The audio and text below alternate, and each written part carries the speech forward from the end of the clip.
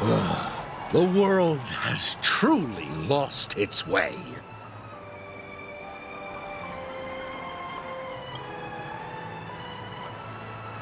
You...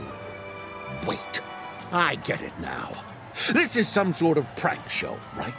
You must have some cameras set up around here to film yourself doing good deeds, right? You youngsters are always looking for a quick way to get an audience. But you know what? A truly great show never comes easy. Oh, a great show will start soon, old man. But before that, I need to ask you something. Do you know where I can find death in this dream? Ah, I see. Another fearless youngster looking for death, huh? Well, let me give you a piece of advice. Don't think you're the first one who's ever thought of that idea. Death? Not even remotely innovative. I bought it from Dr. Edward. He claimed it was some exclusive fancy schmancy stuff. Now, but what a disappointment. The effects were awful. First, some monster covered in eyes stabs you in the gut. And then all you see are blurry glimpses of buildings and lights. The sky was spinning so fast it almost made me puke. Is that all? Yeah, what else can you expect? Don't put too much stock in the Penacony movie industry. They even called this junk groundbreaking art. Can you believe it? What a joke. Well, I'll leave you be then. I hope you have a wonderful day. A monster covered in eyes. That sounds like the Memory Zone meme. But buildings and lights... I don't think those have anything to do with death. Well, that whole dream bubble was probably created using rumors and gossip.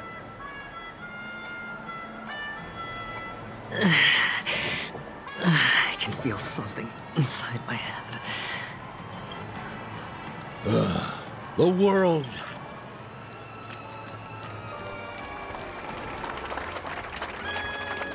Would you be willing to support my performance? And keep the Song of Beauty alive in the cosmos? Wow, how fabulous! But why would you give such a wonderful gift to a random stranger like me?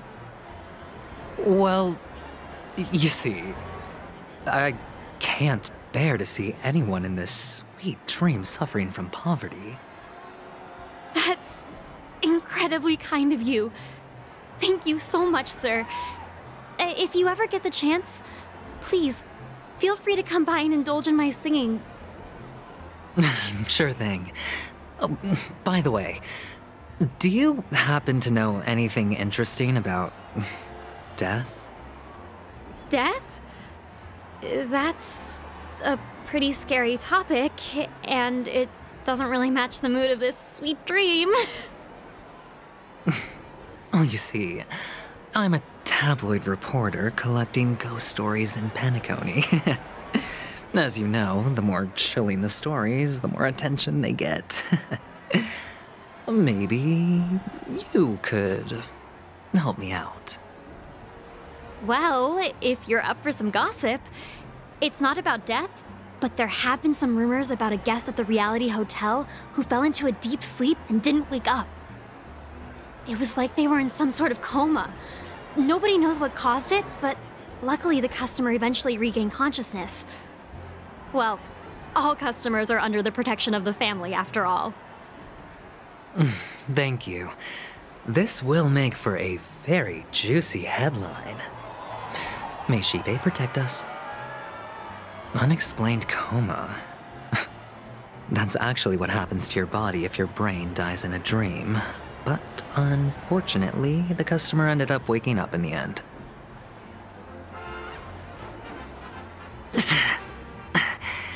The disturbing voice in my head. It's getting closer.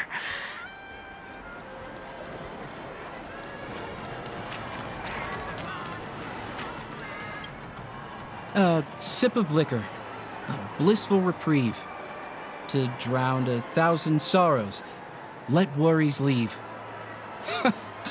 I know I have what it takes to become a poet.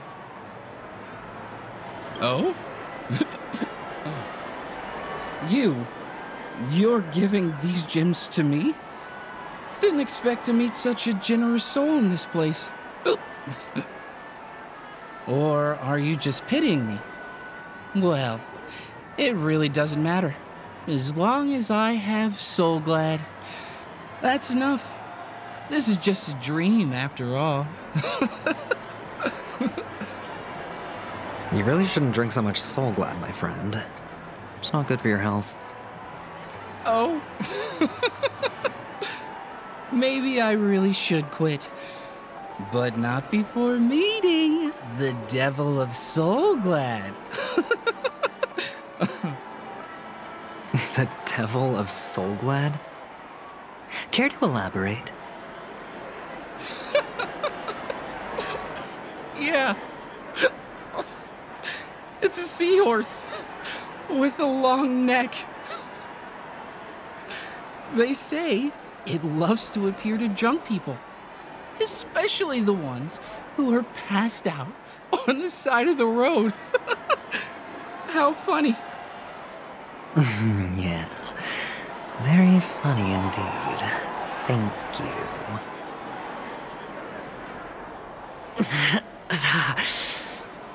Does everyone have to go through so much torment before joining the family? Darn it. Now I just want to dig out my brain and use it as evidence.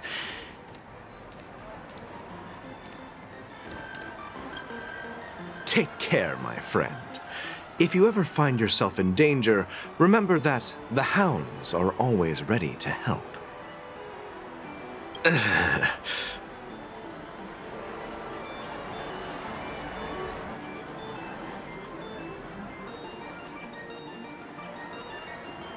You don't look good, my friend. If you need assistance, I can contact the hotel and have them wake you up forcefully. That won't be necessary. I have some business to attend to. But thank you all the same. All right, then. If you ever need help, don't hesitate to reach out to us hounds. Well, actually, I do need a favor. As the most outstanding hound in Penacony, have you come across any stowaways recently? Stowaways? How could there be stowaways in Penacony? We've never had anything like that before. All right. Good luck with your work, then. What was I even thinking? Family would never share intel with the IPC.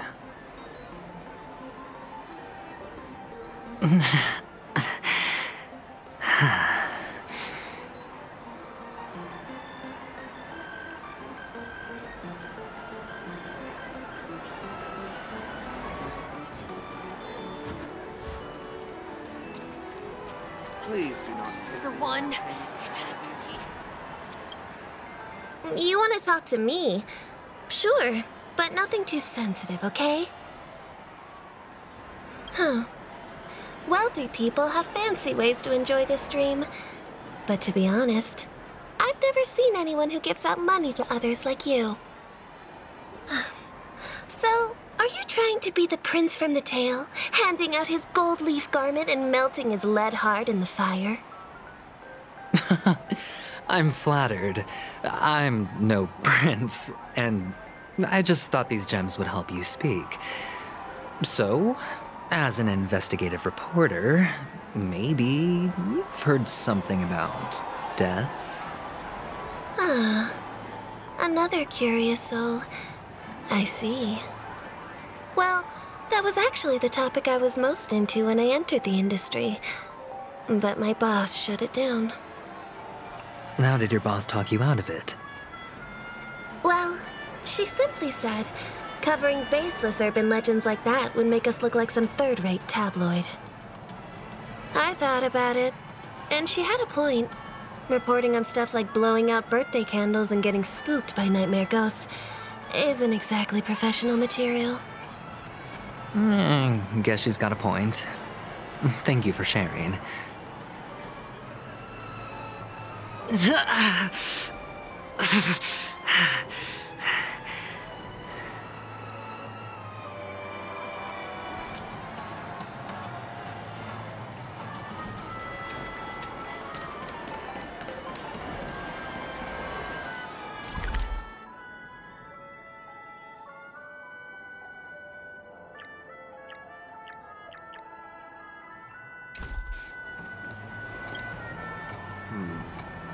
Were you wanting to talk to me? Sorry, I thought you were checking out something behind me. Is this a gift for me? Are you sure this isn't some kind of mistake? Yes, it's for you. Just take it. Is this for real? Someone is actually giving me a gift. Not for my parents, but for me. Thank you. Thank you so much. Oh, it's not much. I just want to ask you something. I knew it. What's on your mind? Are you trying to ask about my father or my mother? Neither. I just wanted to know if you've ever heard about death in the dreamscape. Oh, you sound just like my father. Always warning me about danger, even in dreams. He's an Intellitron, so his dream entry methods are different from us organics. Can't count on him to protect me if something does go haywire. Funny, right now I'm still under his protection. How ironic. Hey, stay positive. Gold will always shine one day, right? The Devil of Soulglad, dangers in the dream, and nightmare ghosts. Well, surely death is a popular topic in this sweet dream granted by the family. Well, I've collected a bunch of rumors, but no useful clues. The gems in my bag are running low. Well, let's see if my last lucky interviewee brings some surprises.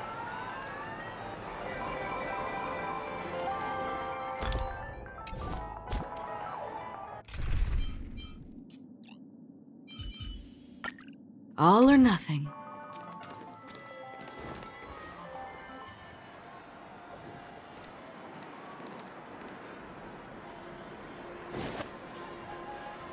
Remember what I said.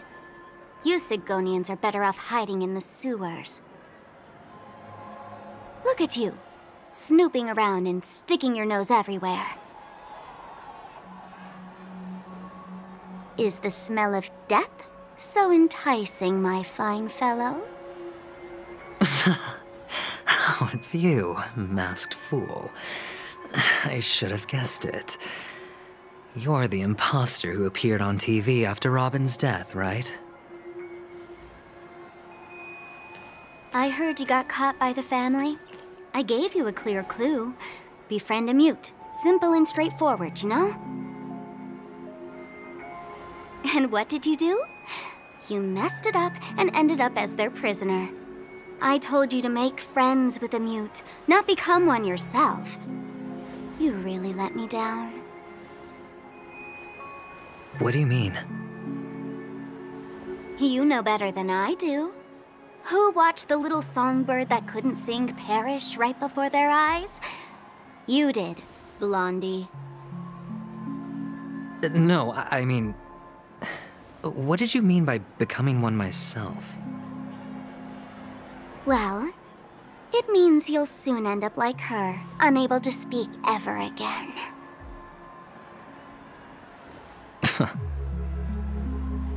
But it's a good thing if you ask me, because... Because I'm getting closer to the truth, right? Oh? Why else do you think I'm handing out cheap trinkets all over the streets, fool? All part of the act. Fool's bait. The more pathetic I seem, the more likely you'll come sniffing around. So, now that I've drawn you out, will you reward me with an answer for my efforts? Why should I help you? Don't you want to see Penacony descend into chaos? Well, I can make that happen. I just need an answer to one question. Back then, when you asked me to find a mute, did you really mean Robin?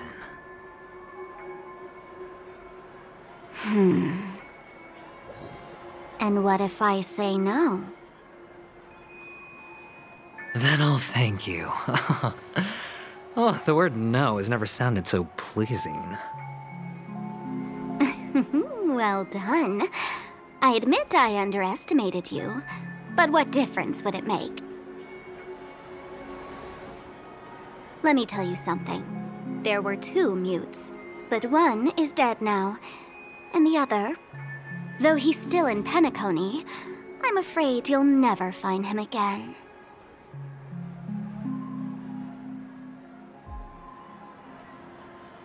Now I'm completely sure that I was on the right track from the beginning and never strayed, fool. Right now, there are only 2 things missing from my grasp: the meaning behind the truth and the means to expose it. How impressive. That's quite a fancy way of saying I haven't learned anything so far. Not exactly. I've gathered enough clues to prove its existence, and that's enough for me. As for the answers to my questions, I'll find them within 16 system hours. Oh, really? Only 16 system hours? Well, let me lend you a hand. Here you go. This is my precious, mutually assured destruction button, and I have one just like it. When either of us presses it, the other and the whole of Penacony will go up in smoke. If you're really so desperate for the IPC to take over Penacony, blowing up the chessboard isn't a bad idea. Start from scratch. That's where the IPC excels, right?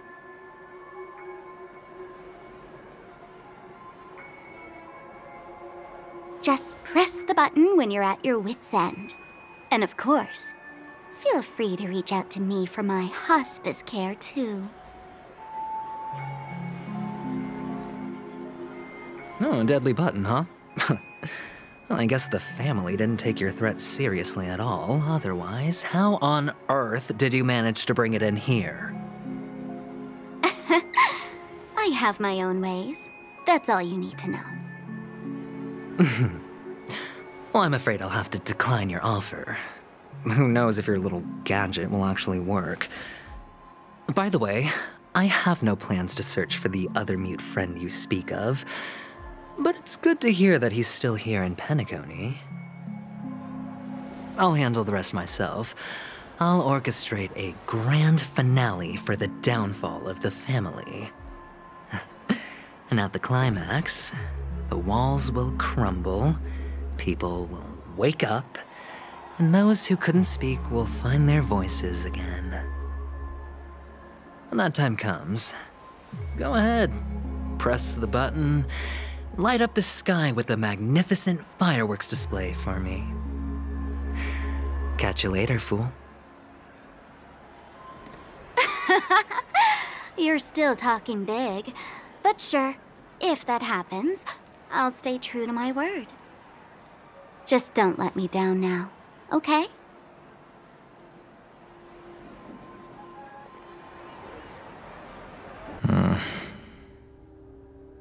So, number 35. You're back.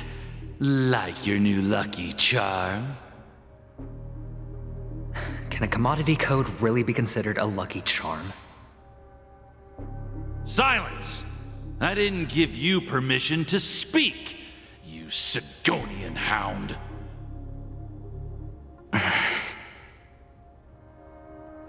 The guys in black didn't say much, so I've no idea what you did to save your skin in that massacre back in the day. But I figured you must have had good luck, so I bought you. From now on, you and your good luck are my assets. Are we clear? Your first task is simple. In addition to you, I've purchased 34 other slaves. Go and play a game with them. You came out alive after 2 days. It proves that you are the real deal. You're insane. Testing out if you're a good product. Aren't you worried that the money you spent on me will go to waste? I've got stacks on stacks, Blondie. The slave market is never short of self-righteous brats like you. But you look good, and that's why many customers are betting their fortunes on a scrawny brat like you. So go along now, and don't let your master down.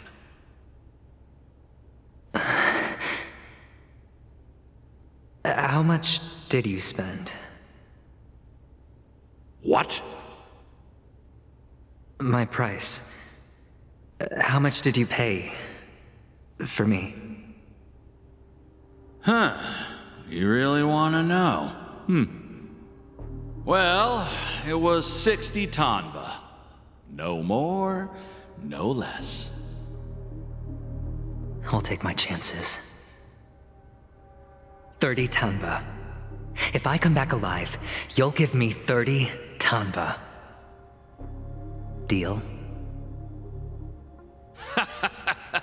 Are you trying to strike a bet with me? Oh, you've got some guts.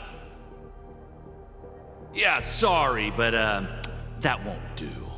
Don't forget your place, slave. You're not qualified to be at the table.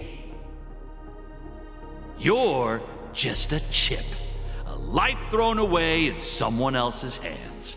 Either you come back with more chips for your master, or you never come back. It's all or nothing. Don't embarrass me, my lucky hound.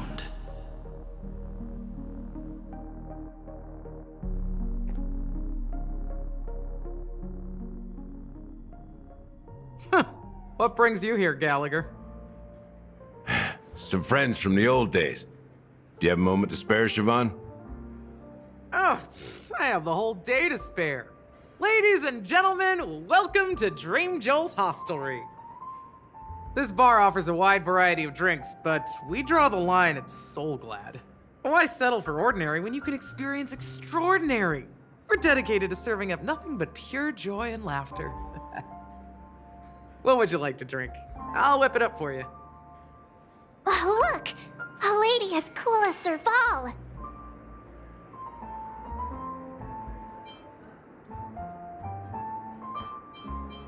Who's Serval? Will you, introduce me to her? Huh? Oops. She's heard us. Just spare them, my esteemed bartender. I'll take over the bar today. I'm getting up there in age, and I need some practice before I forget the skills that used to put food on my table. Where did you stash the ingredients? They're all under the counter. Since our guests have traveled from afar, shouldn't you whip up some special drinks? That's exactly what I had in mind. Hey, my friends, do me a favor. Go around the bar and bring me any ingredients you fancy. The discussion might take quite some time, so I'll prepare some customized, non-alcoholic drinks for you. In the bar? But aren't all the ingredients right there on the counter? Why, we're in a dream, my lovely lady. You can help yourself to anything if you wish for it. Comfort, hunger, confusion, or even boredom. It's all within reach, right at your fingertips. Oh, did you hear that? She just called me my lovely lady. Even in reality, mixing drinks is more than just throwing ingredients together. A bartender needs to capture the bar's atmosphere, master technique, and spin a tale of mystery and anticipation. Only then can a perfect drink crafted with a customer's life story be created. In other words, what you get from your drink is down to luck, so don't overthink it. Indecisiveness has no place when it comes to enjoyment.